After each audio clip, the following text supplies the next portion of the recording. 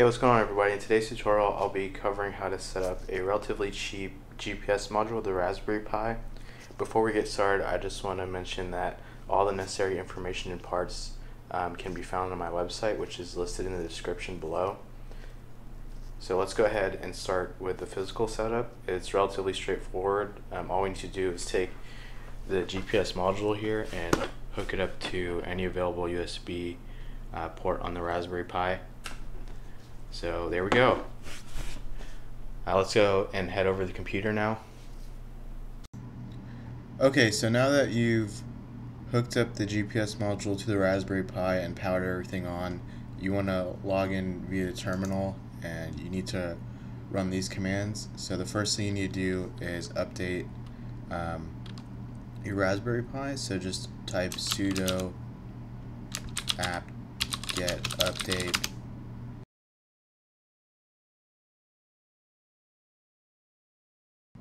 Okay, so now that everything is updated, we need to enable the serial interface. This will allow us to see the messages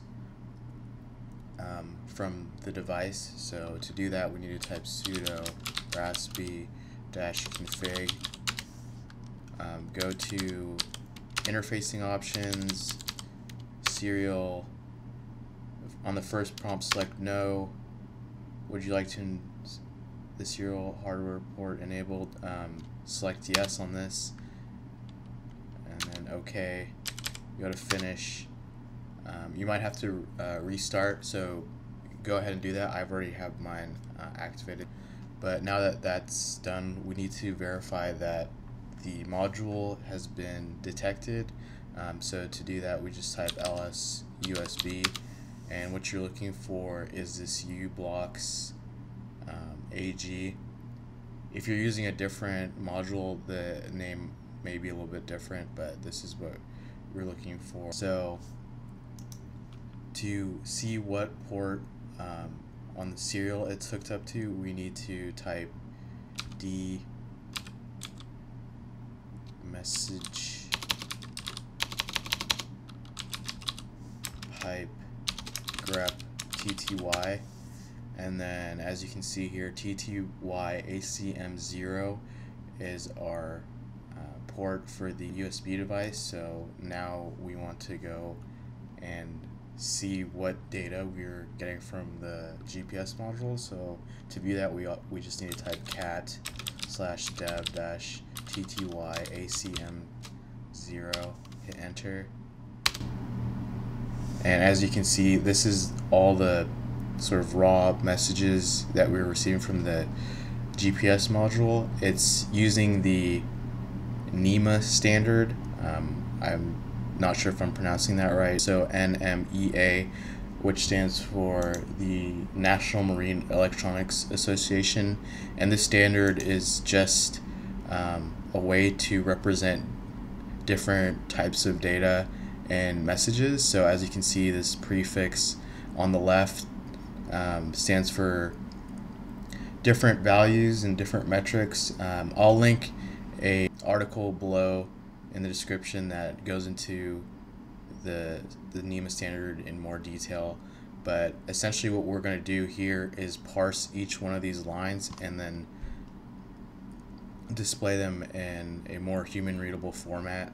So now that we verified everything is working, we can go ahead and run the Python script.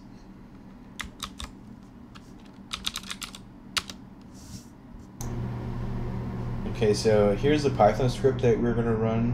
I'm going to run through sort of what it does really quick. I found this Python script online. It was created by Christian, I'm sorry to butcher your name, is it Laus? Yes. So yeah, definitely go check out his Git. There's a lot of stuff there. But going back to the script, it's pretty straightforward. For each prefix for the NEMA line, he has a function set up to print all the corresponding information. So for example, these GGA lines will print information such as the number of satellites, latitude, longitude, and all this other stuff. And so he has functions set up for each different prefix, and in the main portion of the script I've set the port to TTY ACM 0, which is a USB 0 port for the GPS module, which we found earlier. And as you can see here, it's running this infinite loop and just parsing out the prefix and printing the corresponding information. So pretty straightforward here. I'm sure you guys will have a lot of questions in regards to use cases on how I can implement this to do things other than just print the information. So some ideas that come to the top of my head is you could definitely log all of this information to a file, or for example, you can dig into some of these functions here and extract, for example, in the VTG function, you could extract speed and create a GPS speedometer. But yeah, that's pretty much it in regards to the script. So let's go back to the terminal and see this in action.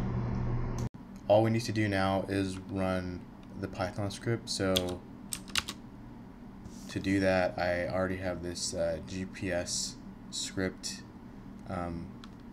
saved to my Raspberry Pi. So all I need to do is type python 3 gps.py, and essentially what this script does is it will parse each one of those lines and display the data accordingly. I've redacted the latitude and longitude data for security purposes, but this is essentially what you'll see. And that's pretty much the tutorial for today. So leave a comment down below if you have a question. I'll try to get to it if I can. Like and subscribe, and stay tuned for upcoming content. Peace.